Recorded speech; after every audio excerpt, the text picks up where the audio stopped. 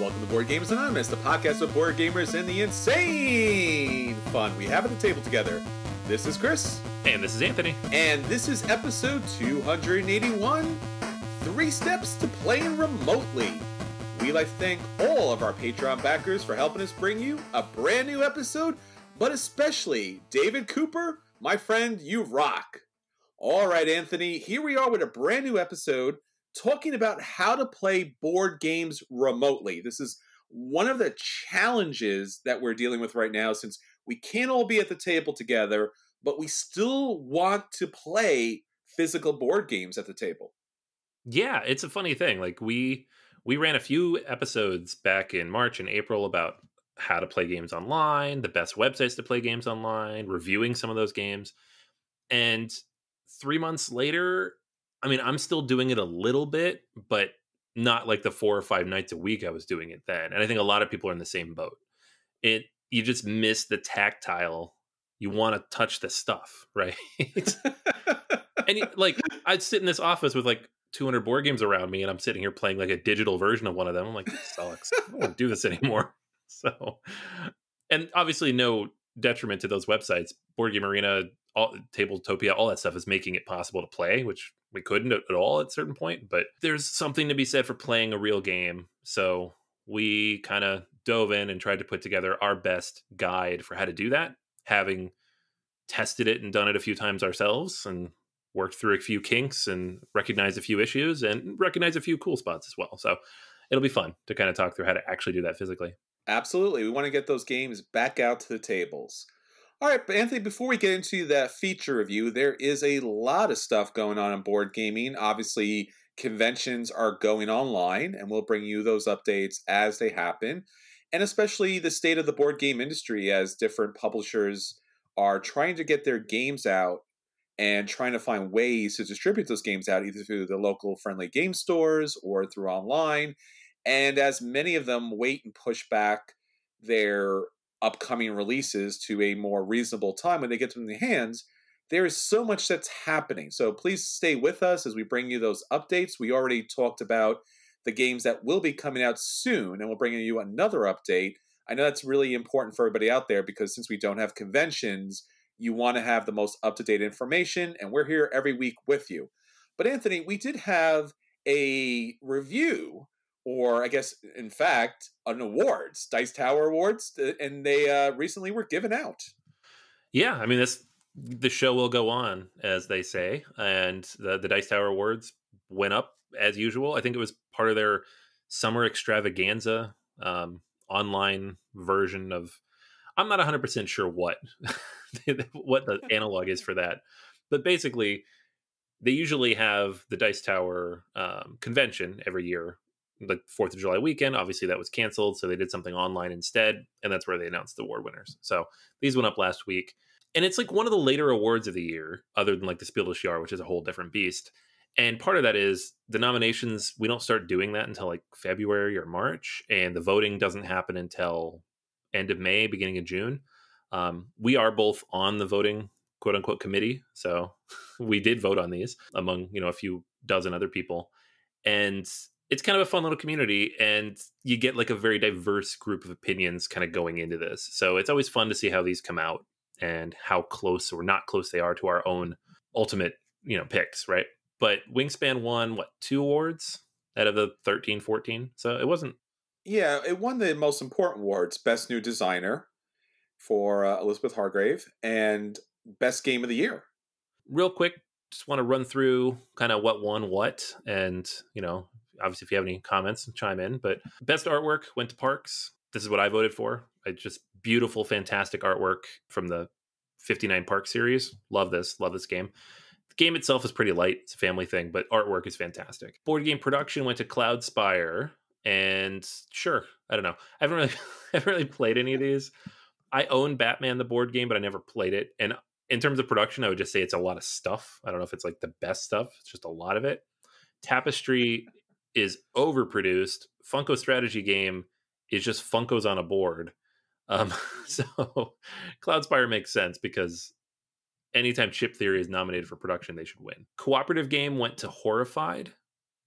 I actually played a few of these: Horrified, Lord of the Rings, and Marvel Champions. Uh, I'm actually okay with this. Horrified's like a fun, cute, solidly. Um, it's very well themed family game. Did you ever end up playing this one with your family? No, I haven't done a copy of it yet. Yeah, I think they like it. I mean, it's old movie monsters, so it's not really a horror game. It's a good fit for just family groups. Best expansion went to the Quacks of Quedlinburg expansion. Terraforming Mars Turmoil, I know you hate, and I was like, it's fine. So definitely didn't vote for that. Seven Wonders Armada is fantastic, but I haven't really gotten to play it much. And then the Underwater Cities expansion, I still haven't played the multiplayer parts of it. So Yeah, I think that was, of all the categories that were out there, I thought that was the best of the year. I think that's, every once in a while, we've been doing this for, it's going to be 7 years now. There are just some years that, one or two categories really take off and they really represent what's the best about our industry. And this year, I think it was just expansions. I think there was just a lot of great expansions. So no matter where you went, as far as expansions are concerned, those have been the standouts. Obviously, Best New Designer, I think that's also a standout. And obviously, Game of the Year, that's always a standout. But beyond that, I think that, it had been a so-so year for board gaming in 2019. yeah, it's again another one of those years with like a whole bunch of sevens and eights, but like Yeah, no home run 10.0 board game. And we don't need that every year. That's fine. It's just it makes it a little bit harder to point to like this is the best game of the year if sure. everything's kind of in the same bracket. All right, running through the rest of these real quick. Best family game went to Point Salad, which is great. I love Point Salad, but I was a little surprised because Wingspan was nominated for that, as was Tiny Towns and Parks. All of those very popular. You mentioned Best New Designer went to Elizabeth Hargrave. Absolutely should have. I'm glad it did. Best game from a small publisher, Res Arcana, which, yeah, I'm on board with that. I love that game. It's fantastic. Best party game went to Wavelength. This, again, one I didn't expect to win. Just, I don't know why, but it just came out. Not enough people necessarily got a chance to try it out. It was Kickstarter only. It's just now hitting the stores. And yeah, it's really good, though. Like, I don't tend to love party games, but this is a really good one. Best reprint went to Pret-a-Porter. This is the one I disagreed with, I think. PAX Premier 2nd Edition isn't just a reprint. It is just like literally everything about that game is better. Pret-a-Porter, none of its other prints even had that many in print. So this is like most people's first experience with the game. Not that that's bad. It just makes it hard to say it's a best reprint because it improves XYZ. It's like, well, you can't get it anywhere. It's been out of print forever. PAX Premier is just like, 10 steps ahead. And it was my game of the year last year. So, a little biased. Best solo game went to Journeys of Middle Earth, Lord of the Rings. I'm fine with that. I've played it solo. I actually played this 2-player mostly. I played Marvel Champions solo far more. And in my opinion, it's the best solo deck builder that they have, or LCG that they have. So, it's fine. The other two are just big boxes and miniatures I wasn't going to play. Best strategy game was a tough category. Maracaibo won. And I think I'm a little warmer on this game than you are, but I don't think either one of us thinks it's like a home run, right? It's a fine game. It just runs longer than it probably should. Yeah, for sure. Yeah, my pick there would have been City of the Big Shoulders, which was our game of the year last year. Paladins is also good. Watergate is fantastic, but I don't know if it's quite heavy enough to sit in that category on its own. Yeah, and I think that category in general has always been challenging because there's a lot of strategy games that are just light to medium euros, and then there's heavy strategy games. Like the idea, the difference of like tactics versus strategy, or a 2.0 decent strategy game versus like a 3 or a 4. There's a difference. Yeah. Comparing City of the Big Shoulders to Watergate is, I don't know. I find it hard to wrap my head around that one. Sure.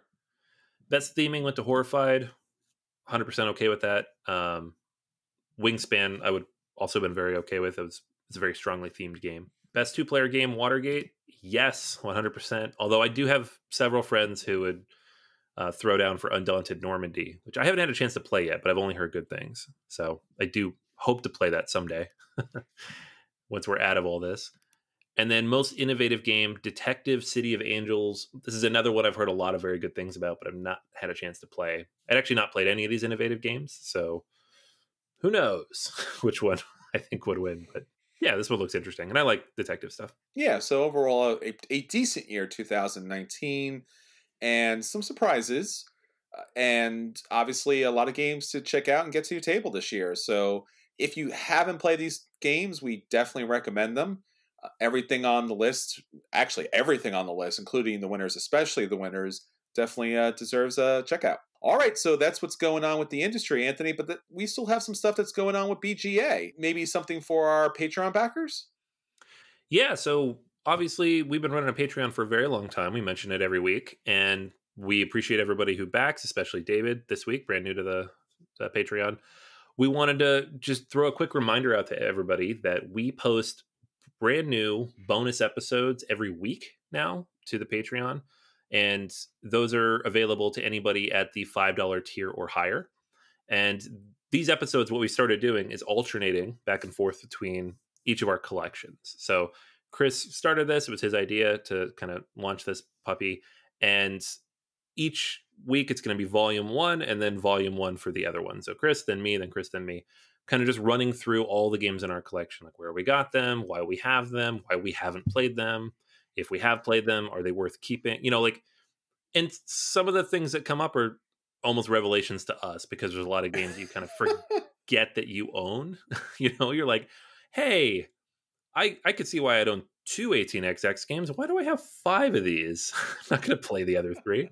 So there's a lot of really cool stuff for us as well as you. And it's just kind of a fun, quick, like 30-minute episodes once a week, trying to put those up every Sunday.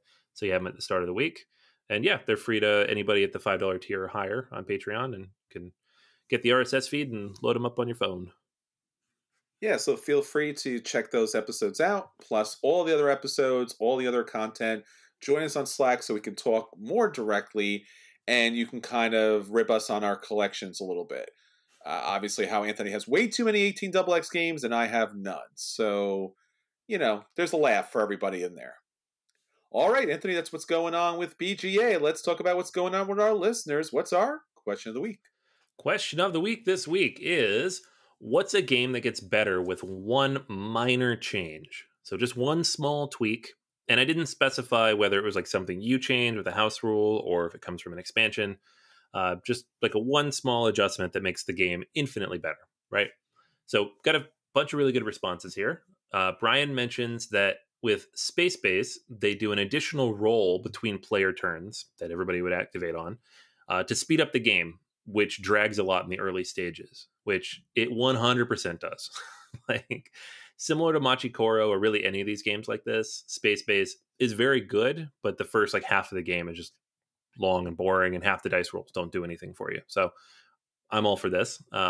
Whether it's balanced or not, who knows, but it sounds fun. AC mentions Tapestry. So they play with the house rule that during income turns only, you can draw 2 Tapestry cards, choose one and discard the other. I'm 100% okay with this, especially on Tapestry, because Tapestry is a game where the Tapestry cards matter, the Civilization cards matter, and if you draw the wrong ones and it just doesn't fit what you're doing, you're at a disadvantage compared to other people. So it's always tough when you draw that one card and you're like, sweet, I already have 2 of these, I can't use those either. Cool. There's a lot of games like that where adding just a draw 2, discard 1 can really help tamp down the randomness of the draw for people who don't like that. Michael mentions Terra Mystica and how the expansion added a turn order board that fixed a lot of issues with the base game. So again, like throwing an expansion in there that just kind of tweaks the one little thing is always a useful thing to do. Gerudus asks, can we eliminate feeding our people entirely? Can we? Anybody? I think we all would like to. Yeah, I'm for it. I'm good. And then Andre mentioned one that I was going to bring up as well, but accepting that all games have a draft in place instead of random draw, like Agricola. Sure. So for me, it's Terraforming Mars, where I actually don't enjoy the game a whole bunch if you play with the base rules where you don't draft. I have to draft in that game. Like, without a draft, it's too easy to pull 4 cards that you can't use at all. That's a big one for me as well. Yeah, I think that the draft is kind of a given, especially with Terraforming Mars. For me, the thing that, can break a game is when you have games that have different player powers to start the game with. And if you play the game a couple of times, those can come a little bit old, especially if you end up with the same things over and over again. So when we play Seven Wonders, you get to select your boards. Why not? Unless there's, really jockeying for a certain board, they're pretty well balanced. And the same thing with Lords of Waterdeep. You get this hidden lord. And again, I'm not, 100% sure how much it throws the game off, but you're given multiple lords to choose from. So just like with Seven Wonders, you have multiple choices. The same thing with Lords of Waterdeep. Here's multiple lords. Because sometimes you want to play with the expansion lords, or maybe you play with the same lord multiple times and you just don't want to build buildings. You want to do something different. So it doesn't hurt the game. It just gives you more initial choices that I think that makes the game a lot more fun. Because I love replayability in a game, but you don't always get to replay with different stuff. And I really want to play with different stuff. All right, so that's everything that's going on with our listeners. Let's get on. All right, so that's everything that's going on with our listeners. If you'd like to let us know what you do with your games, how you house rule it, and how you change things up, please let us know on any one of our multiple social media channels, or exactly where you're listening to this. So if you are on a podcast player, please hit us up, drop us a review, hit us with some stars. Or if you're on YouTube, drop a comment, like, subscribe, all those fun things. And again, these questions are always up on Facebook and Twitter. You can find us on our guild on Board Game Geek, and especially one of the best board game websites out there. I challenge you to find a better, BoardGamersAnonymous.com. There is a tremendous amount of content out there. Please check it out. All right, Anthony, so that's everything that's going on. Let's get on to the games that we want to hit the table. Let's talk about our acquisition disorders. All right, yeah, it is a huge week for Kickstarter. There's a ton of stuff on there. So I tried to find something that was not one of the big meaty names. And one that popped up that I didn't even know was coming, I'm very excited about, is the Tokyo series expansions from Jordan Draper. These are expansions for two of his games that have come out in two separate Kickstarters in the past. The first is Tokyo Metro, which was a few years ago, and the second is Tokyo Tsukiji, which came out, I believe, last year. And these are, if you've ever seen the boxes in the wild, it is a very, very compressed game. Like, these boxes are maybe the size of like Hardback or, Burgle Brothers, like the Fowers Brothers boxes. And a lot is jammed in here. So in the case of Tokyo Metro, you have a economic train game in which you take it's a worker placement where you're placing your different workers out on different actions, which will allow you to move along the track, to invest in different companies. There's stocks that you can pick up. You can move up on different areas. You can get bicycles that let you move faster. There's all these different things you can do, both on the board and in the economy. And then you're trying to just make the most efficient use of the tracks that are out there, to generate cash, both for yourself and for the company, and move them up the stock market. Other people can buy into it, but it's not like as robust as an 18xx game. It's pretty board gamey with a stock element, which is really fun. I've owned this one for a few years and just got a chance to play it a couple months before we all got locked down. A friend Ryan picked it up and we all got a chance to play and had a blast with it. It was a lot of fun, and I'm really glad I own it now. And now there's an expansion. So this one is Osaka Metro, which adds a different board. And in the case of these games, what's really cool is the board is fabric. So it folds up really nice and tight. When you do play, you want to flatten it as much as you can. You maybe iron it, but it is a pretty good sized board and it fits tiny into this little box. You have new lines, of course, new trains, different action cards. So it's taking the core mechanics of Tokyo Metro and just building kind of a standalone separate way to play it, but a little bit of integration between the two. It's going to be a little bit faster, a little bit quicker than Tokyo, which is not a super long game, but this map's a little smaller. So I'm excited for that, and have already backed it, of course, because it looks good. The other one, Tokyo Tsukiji, is an open economic game. So this one is pure economics. There's no board to it. There's no worker placement or anything like that. This one, you look at it and you see the mechanics, and if you're not like into economic board games, you're like, where's the game? I don't know what I'm doing here. So it's almost a simulation in how it actually plays out. And so what you're doing is you're getting licenses for different fish markets to be able to go out on your boats and fish for different types of things. So in the base game, there's like crabs and tuna and eel. There's like, I don't know, 8 or 9 different types of fish that are available in the markets. And they each have their own little meeple that looks like that type of fish. The ships that you get will be different sizes, and you'll have various actions you can take with the ships. They go out, you can put fish barrels onto the ships, you bring them back. You can either store them or you can sell them, or other people have to buy things from you for you to be able to transfer it into actual elements that can be used in the game. And that makes things tricky because what you set the price at will determine if they buy it or not.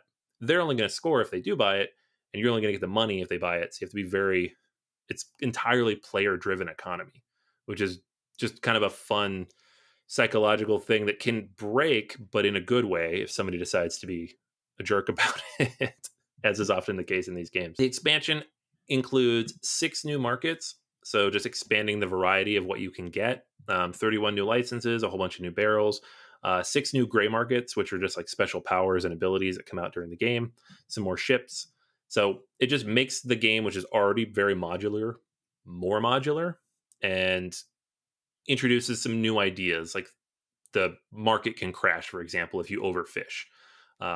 Whereas before, like if you overfished, things would just close and that would be it. But now you actually lose resources if that happens because of you were too aggressive and you crashed the market. A very interesting kind of game that haven't really seen a lot of people talk about, and is a good lightish game for people who are into like the economic simulators, like Arkwright or your 18xx, but maybe 1/3 as long.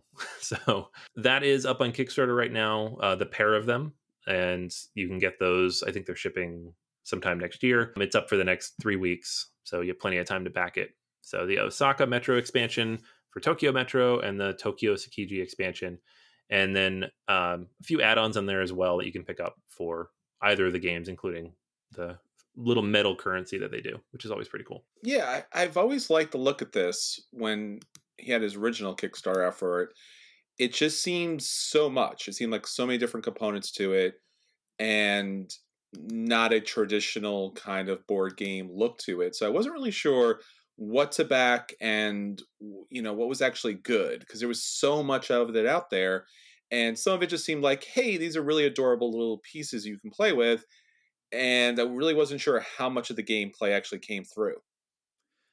Yeah, and the trickiest thing, and I don't know how it turned out for him, so I can't say it was a bad decision, but in both of those Kickstarters, there was multiple games. So Yeah. like the Tokyo Metro one, which I backed, it had Tokyo Metro and Tokyo Jitaku, which is like the tile laying game that turned into Mega City Oceania. And then there was a third game about like, I can't remember, it was like soda bottles or something. I never played it, but I backed all 3 together. Yeah. And just those other 2 were a little wonky and a little bit smaller boxes. So I think I started there and I was just like, I don't know about these. So I never actually played Tokyo Metro, even though it was on my shelf for years. And the same thing happened with Tokyo Tsukiji. It shipped with a couple of other games, like I think Coin Laundry and Game Show or something, which is like more of a party game. Very, very different genres of game. So it'd be very easy to look at that Kickstarter, say, I don't know what any of this is. I'm not going to back, just whatever. If and then later on when people start talking about it, you're like, oh, okay, cool, which is what happened to me. So it's nice that he's kind of consolidated it and they're like, here's the 2 big heavy games and here's the expansions for them. And they're together, but they should go together because these are the types of games that you will want if you are into heavier games. All right, cool. Well, I have a game that has nothing to do with strategy or tactics, so to speak. It has all to do with really cute stuff and a ton of nostalgia. This is Catapult Kingdoms. Ready, aim, launch, build your castle, set up your troops, load your catapults, and use your cunning tactics, all right, to conquer the floor. So this, if you, depending on your age bracket, this is a game you should be pretty familiar with it. This is, I guess, the legally distinct version of crossbows and catapults, which was a game that as a child I did have. I believe I remember having memories of this, which was all about these really kind of light plastic pieces that you would build up this little castle wall. and you are trying to protect this one spot on the board, and then you shot these discs over either with the crossbows or catapults, knocking down the castle and hopefully landing your disc directly on, I guess, the king spot to win the game. So here comes Catapult Kingdoms. I guess I always had thought that Restoration Games would have come out with it, but here's a legally distinct version of it. And it is by a small publisher, but a publisher that has produced many games before, so it's pretty legit. And again, it's pretty much crossbows and catapults. So what you'll be doing is you'll be building up your castle walls. So you have this one castle facing wall with these different kind of Lego brick kind of components. Not as good as Lego bricks, but nonetheless. So you set up the wall, you set up your figures, and then using action cards in the game, it will allow you to fling over rubber boulders. Little tiny, little marble-like size boulders, so to speak, or shoot them over using the ballistas in the game. There's also mighty plungers, which basically are kind of a quasi battering ram in the game. And you're trying to knock down as many figures as possible before all your figures get knocked down. First one who knocks down all the figures wins the game. I'm going to be honest. I find this adorable. This is interesting because it's a piece of childhood that I remember. But looking again at the game, it's 2 pages. So basically, you build up your castle in any format that you want. You set your figures up in any format you want. You play your cards, which will let you do a number of different things, including rebuilding your walls, marching your characters, which basically means moving things around, shoot multiple catapults throughout the game, take cards from your opponent, or even use, I guess, probably what's the most fun action is a trader action, which you can actually, I guess, utilize one of their own catapults and actually take down their castle from behind enemy lines.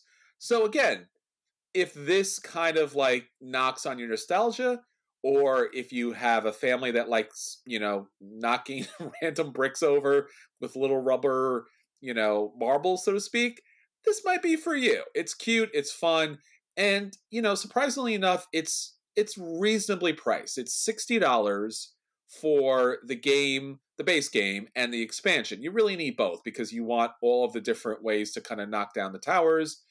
This campaign will wrap up on Monday, July 27th. So if you are interested, check it out. Gotta love the power of nostalgia because, like you described this, and I'm like, I don't care. Yeah. All these games that I did play in the 80s, I'm like, yes, give it to me. And the ones that I never got a chance to play or didn't even know exist, I'm like, why would I do this? Why am I paying for this? Yeah, I guess there's something to be said, for a tried and true concept. And I had seen this pop up and honestly it didn't really stir me, so to speak. I'm like, oh, I recognize that. And even as a kid, I recognized how thin of a game that was. But, some other people started getting into it. So I said, let me take a second look at it. It does look like quality components.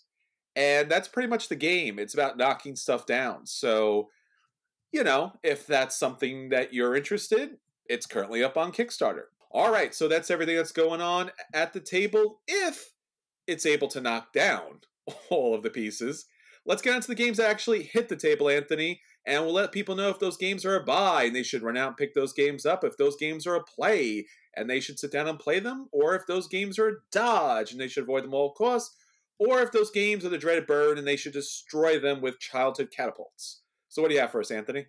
All right. I have a new game from Cosmos called The Liberation of Rietburg. This is a game that takes place in the Legends of Andor universe. And it's designed by Gerhard Hecht, who he's worked in this universe before. He had like a German-only, like the Legends of Andor kind of expansion type thing. But he also designed Kashgar, Merchants of the Silk Road, which is a very underrated and rarely talked about game that got reprinted by Holy Grail Games maybe 2-3 years ago. I love that game. So I was actually pretty excited to play this. Cosmos sent me a copy to take a look at. I got a chance to play it a handful of times, actually, because it's very quick. And I have mixed feelings. So let me run through why that is. The game itself is a co-op. and it's not like Legends of Andor at all. This is more like a puzzly, kill all the monsters, kind of defend your stuff co-op. Every person who plays will get a hand of 3 or 4 cards. Each of those cards will have one of 3 actions on them. You will play one of your cards and take one of those actions. And you can get new cards later in the game, like friend cards that add to this deck. So you'll have more. Once you run out of cards, you'll take an action that will bring all those cards back into your hand. And that's when monsters will spawn. You'll pull cards off of the spawn deck, and new ones will spawn on the board. So it's kind of like Pandemic in that there's always new stuff coming out, and it scales based on the number of players. But it doesn't happen every round. It happens when you run out of actions. So you actually get 3 or 4 actions before it's going to trigger, but some of those actions may not actually kill any of the monsters. You might be building things up or moving. You might just move. It's kind of tricky in that way. So what you have is a board with the castle. There are 6 different treasure cards or task cards, I think they're called. And then you put monsters on top of them. You have to clear all the monsters off of the card, then flip over the task card, complete the task. It'll be like, do XYZ, have these things you've already defeated, turn in these this many monsters of this type to complete this, whatever it might be. There's a few different things that it could be. To win the game, you have to complete 4 of the 6 tasks. And it's not particularly easy to do so, but part of the reason it's not easy to do so is because you don't know what's going to come out. Some of the cards in the monster deck are actually just artifacts that you can just take for free. Some are good, some are bad. Some of the monsters are much harder to kill, so you need to get like multiple people to that spot to attack them. And honestly, looking at the game, I almost didn't want to play it. Like, I set it up, it was very thin. I read the rule book and I'm like, man, this doesn't look very good. Like, I didn't think I was going to enjoy it at all. But it does have a bit of a puzzle to it. And I feel like it does, despite the fact that it is a pure co-op, almost abstractly so, it has that Andor puzzliness that I love so much about Legends of Andor that makes that game more than just an adventure game. It makes it like a puzzle type of adventure game. This is more than just another co-op game. It's a puzzle. I mean, and most of those co-op games are puzzles, but this one's very tight and small and contained.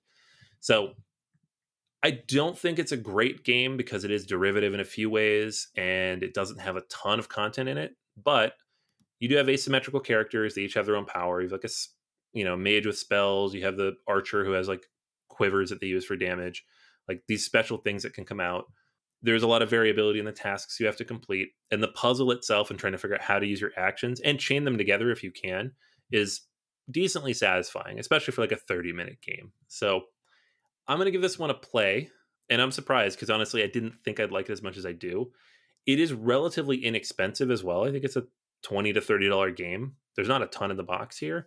So if you really like the Legends of Andor and you really like, puzzly co-ops like Pandemic, then you might actually like this game. I think it might squeeze between the borders here and just hit me just right as somebody who likes this combination of stuff. But I rather enjoyed it, and I think it'll be a good fit with the kids as well. So Liberation of Rietburg, it has some issues in that it's not the most original or interesting take on this kind of co-op formula, but what it does well, and it kind of fits into that Andor universe, which I like so much. So I give it a play. Check it out. And so you're saying as far as this can play with the family, or can you give me an idea of like age range on this?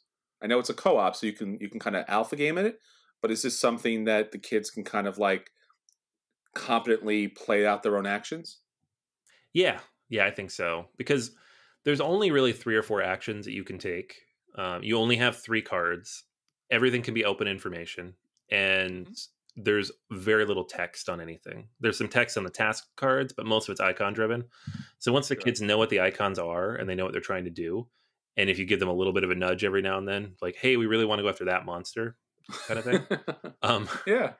Then I think it'd be good for them. Like, I've played Pandemic Nice. with my kids and it went fine. It's just a little too abstract for them. So this one, like, they're actually fighting monsters, I think they would have a little bit more fun. All right. Well, we recently did our top 10 Feld games. And if you are a Feld fan, you know that there is no such thing as a bad Feld game. Probably. It's just a matter of how epic Feld tends to be. Feld is one of the board game designers that has one of the most deepest and widest breadth of games out there as far as mechanics are concerned. And when we talked about those games out there, they just kept getting bigger and bigger and bigger. One of the games is not the most epic of Feld games, but one of the games that's the most colorful and different of the Feld games is Aquasphere. Aquasphere, came out in the day from Pegaspiel back in 2014. It was a Kickstarter, so you had your Kickstarter backers for it. And I think there was some challenge where it went on Kickstarter and then just did not get the publicity that it deserved when it actually hit the retail market. So there was a lot of copies floating around that weren't being shown any love. I think way back when I picked this up, and I picked a copy up for Dave because it was on sale and it was a Feld game. So we were amazed because when this came out on Kickstarter, it was such a big thing. And then with the Kickstarter dragging off, no one knew that this was actually hitting the market. And it finally did. And I was happy to pick up a Feld game at a discount. And as I said, Aquasphere is one of these really colorful, dynamic games because it involves so many different mechanics. First off, one of the main mechanics of the game, because you are dealing with this fabulous aquasphere, really interesting, all these round circles, these bathyspheres, these little scientific laboratories that connect to create this larger aquasphere. And as they're exploring the ocean depths, different things kind of occur, and you're trying to create and research and score the most knowledge that you possibly can in the game by building up your own little bathysphere, by landing your submarines in the different bathyspheres up on top of the aquasphere so that you have more exploring, by utilizing your robots to explore, research, get new materials, get more time, because that's going to be a very important component of the game, and deal with the different octopods that come on the different stations. So as you're doing this, the main mechanic to make those things happen is a programming board. Now, most programming games are either a solid miss or once in a while they hit, because when you program things, you are really stuck. This programming board is very forgiving for a couple of reasons. First off, the programming board changes every round.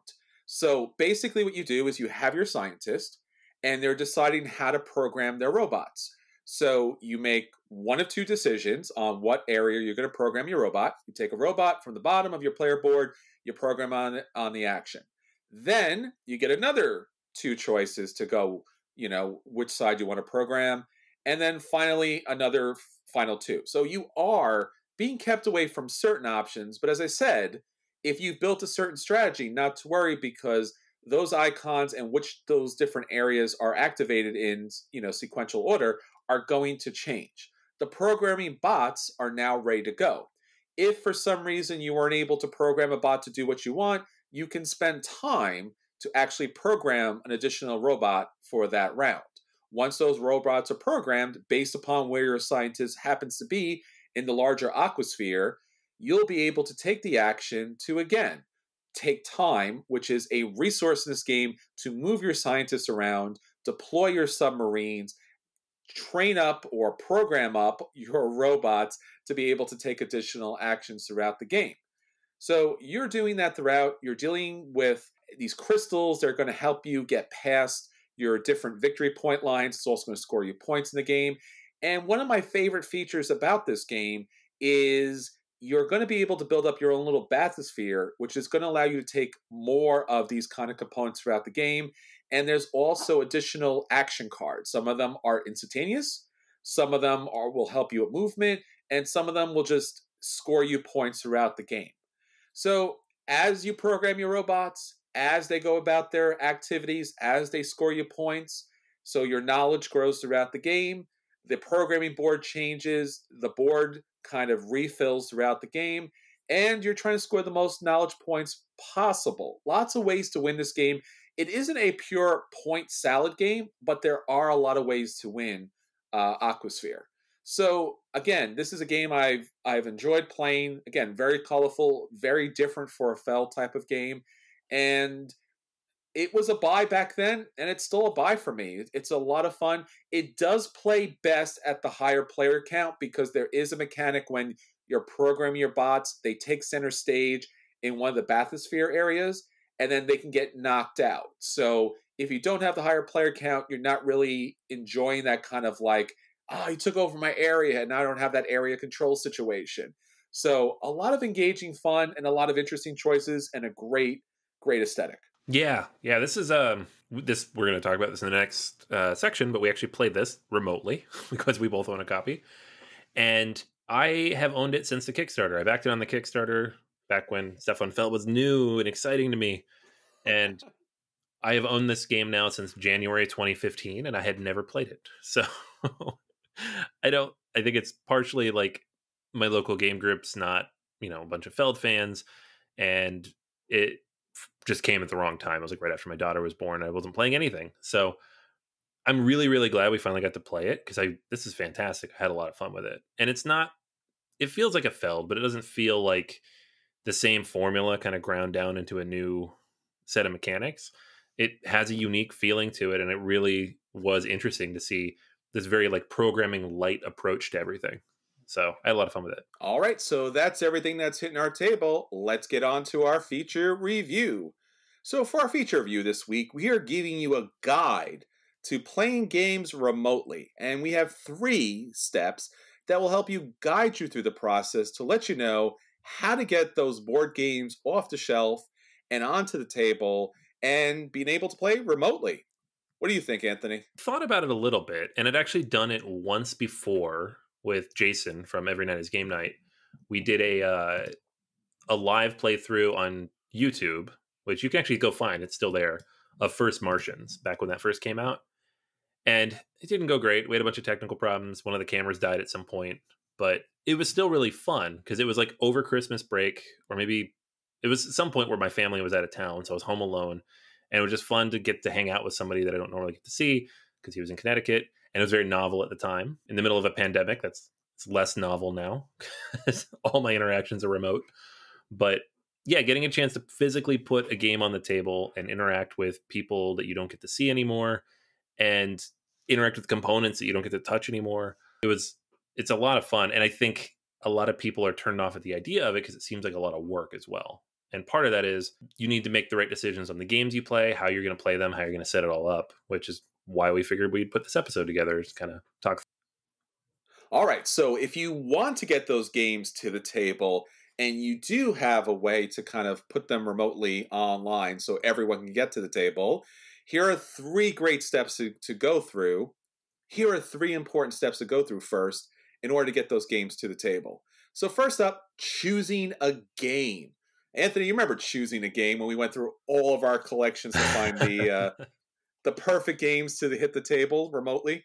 Yeah, it was fun. And part of it, I mean, I feel like we cheated a little, at least I did, because I had already gone through my entire collection building out my lists for the bonus episodes on Patreon. Sure. So I'd already culled my whole list on BGG, and I knew it was up to date, and I knew everything I said I owned, I did own. My only challenge was some of these games that I own, I don't know where they are. They're downstairs, they're in my bedroom, they're in my closet, they're in one of these boxes. I don't know.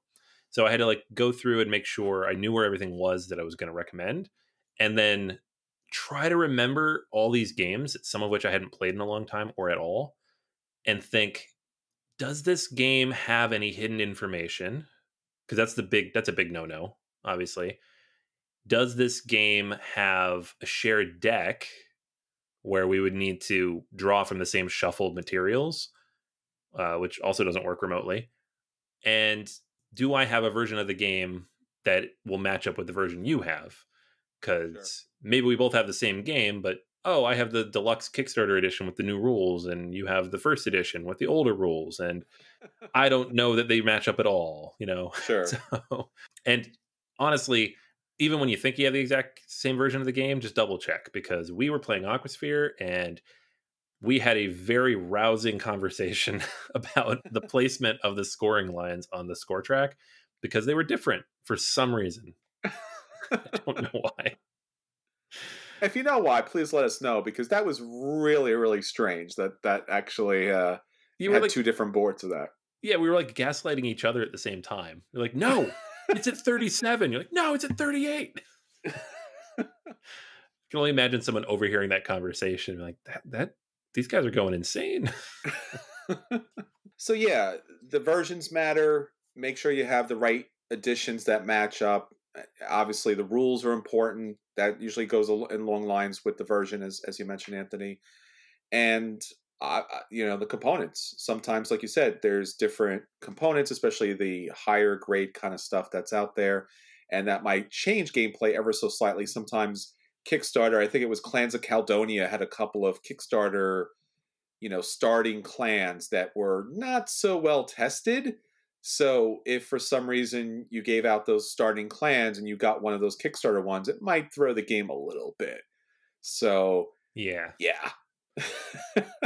Yeah, it's And tricky, I think, in that way, because so many games come in, like, even games that maybe are identical, but like a second edition will just make a couple small tweaks. Or yeah, the sure. Kickstarter has like one or two tiles, like Clans of Caledonia.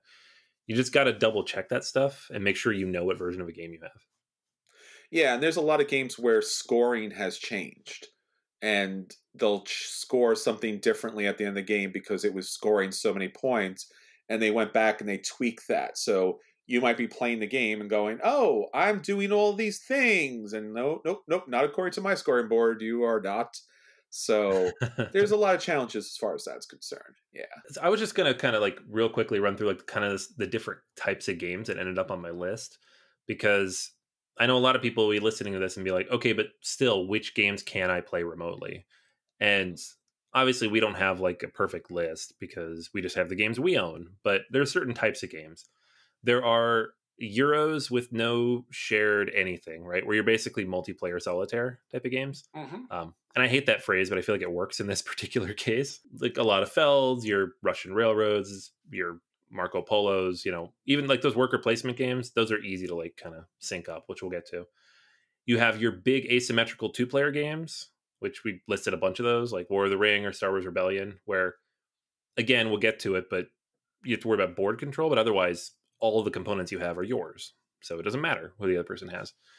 And then you have like games where you have like your own deck of things. So maybe like an LCG or a Star Wars Destiny or a Keyforge or something like that. I know a lot of people play Magic online and have for years over Skype.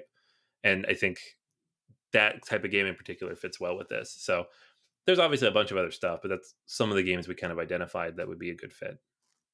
Yeah, a remote friendly game has to be something that you can actually play remote. If you are using a joint deck and you're pulling cards secretly or you're drafting cards, that's obviously something you can't do remotely.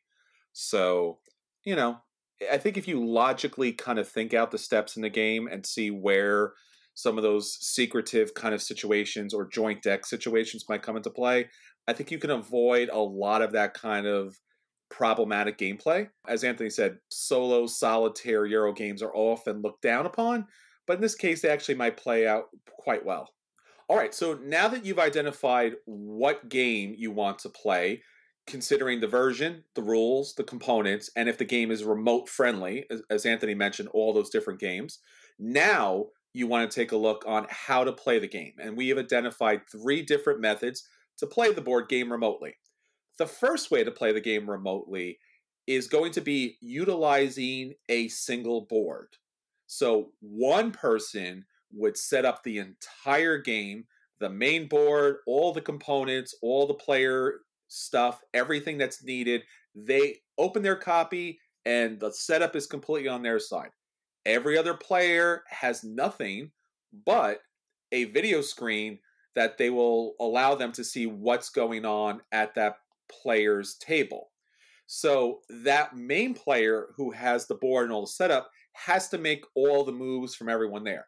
This again goes back to the idea of what game is remote friendly. So in this version, it has to be a game that has all open information throughout the game, unless you tweak it somehow. But generally, all open information is preferable here. So everybody else is telling the main person what to do, what to move, how to move it.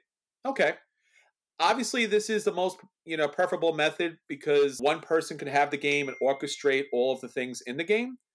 everybody else just kind of sits back and enjoys the experience. But maybe you want to have more control over your own components. But in this case here, you're going to need to have your own copy of the game. So method 2, if you're looking to play the game with your own board and components, or at least your own player board or components, you and everyone else needs to have a copy of the game. So again, you're still having that one main player set up the main board, and then you are setting up your own components, your own player board, your own materials throughout the game, so you can manipulate your own player section. But when it comes to utilizing a situation where things are played in the middle or how things are shared in the middle, that then goes back to the main player. So you say, well, I'm moving this, I'm programming this, I'm manipulating this, I'm switching these resources, and then I move to this spot. And then the main person who has the board, they're doing that action there. Finally, the third way to play the game is everyone gets a board. So in this case, what you're doing is you're mirroring each other's board setups. So you have to set up the board, you have to set up your player stuff, all the materials, all the cards. Every player has to do that. Once they do, if you take a move on your side, then you have to let everyone know explicitly, I've done X, Y, and Z. Now, this is going to be the most engaging, most tactile, because you'll have everything in front of you. You'll be able to move and manipulate all your pieces, but it's going to take the longest amount of time to play out because everyone has to be able to move those things on their boards as well in order to keep track of what you're doing. So again, either you go with a single person who has all the boards, all the materials, or you go with one person having the main board and the main materials, and you have your own player board and own player materials. Or 3, everyone gets the boards, everyone gets the materials, and everyone mirrors each other. Yeah. So this is tricky because for me personally, I would prefer to have my own stuff. But I know that's what we did with Aquasphere, and it was difficult in several ways. One being that we weren't always perfectly synced up. Like if one of us didn't quite hear what somebody was saying or didn't move something in the right direction, we're like, wait, how do you have that much time? Oh, because you did. Okay, fine. And you took that card, not this card. Okay. And so I can imagine with like 3 or 4 people, that could become a nightmare. Like everybody's going to have a different board state at all times. So I feel like we'll talk about this in step 3, but the technology setup would be very important for that. The first version, like you said, probably makes the most sense in terms of just keeping everything clean, but that means only one person's getting the tactile part of it. Everybody else is just playing through a screen again, which again, it's not really why we want to do this. So it's difficult, I think, to know exactly which one's best. I think it's going to depend on your preferences, your game group, and probably the game that you're playing, like how complex it is. Because we did King of Tokyo, and it didn't matter. It was very easy to just be like, oh, I'm in Tokyo now. Okay, I'm in Tokyo now. Like that's the board state. That's all that matters. Everything else is on your own side. And occasionally having to dig through the deck and find a card. With more complex games, though, probably the first or the second one are going to make the most sense, whether you like it or not. So, like I mentioned, the big asymmetrical 2-player games like Star Wars Rebellion or War of the Ring. I don't know that I'd want to have boards on both sides, trying to keep those synced up versus just one person with a good camera on it, because it might become a headache. And that brings us to our last step, which is technology setup. So as we mentioned before, the technology setup is going to go in line with our second step on how do you actually play the game. So if you play with a single board setup where one person has all of the components, including the main board, then you do need to have a camera, that can capture all of that. Not just, oh, that's a generally nice picture from like 12 feet above, but has the ability to kind of either zoom in or can, based upon the game, have all the components in focus so that you can read and determine and identify everything on the board space. It's a little bit challenging because you have to have everything on the board space underneath the camera, but it is doable. We were able to do, as you mentioned, Anthony, King of Tokyo with my iPhone. We were able to use FaceTime, and that was able to get the board state, and based upon what area we were able to kind of cobble together, you could show all the components, all the dice, everything that was needed in that space.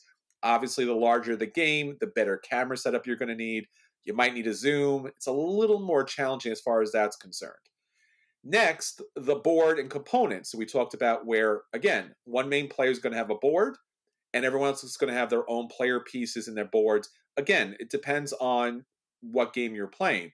Here, the technology requirements, the camera requirements aren't as extreme as covering an entire game setup. So a lesser camera will do, a smaller field of vision will do, because you have your own stuff to look at here. So you don't necessarily need to have everyone's stuff at the table.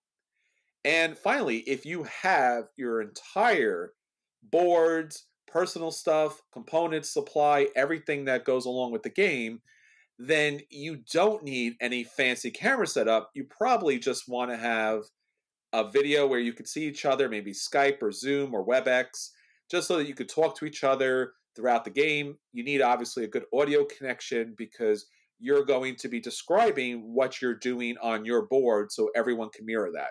It's obviously the longest kind of version here, but depending on the game, it might be the most fun because you have everything in front of you. And again, the technology requirements are very, very small. You can even do this over a phone call. Yeah, absolutely. And it's a thing like everybody thinks like, oh, I need to get a camera rig and have everything hooked up and have all these fancy You really don't. Like, honestly, I could see doing this with just a phone or an iPad and you just move it around and be like, this is what I did. Do you see? And it might give people a bit of a vertigo, but it would work, right? You don't need cameras everywhere to do all this. So, I know we do a podcast every week and we have all this media we put up, but we're not really video guys, not yet anyways. So we don't have any of this equipment. We're probably in the same boat as most of you. We have webcams, we have phones, and we made it work. Absolutely. So this kind of remote gaming has been going on for years. Obviously, chess is pretty famous for it. I think I remember even seeing bridge in the local newspaper. Diplomacy is often played via email. So there's a lot of ways to give information to other players about what your movements are on the board, what you're doing, how you're scoring points, but also gives you the tactile feel of actually playing a board game.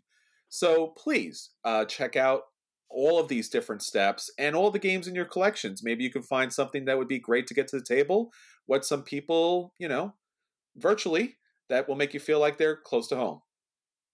All right, that's everything for this week. Until next time, this is Chris. And this is Anthony. And we'll save you a seat at our remote table.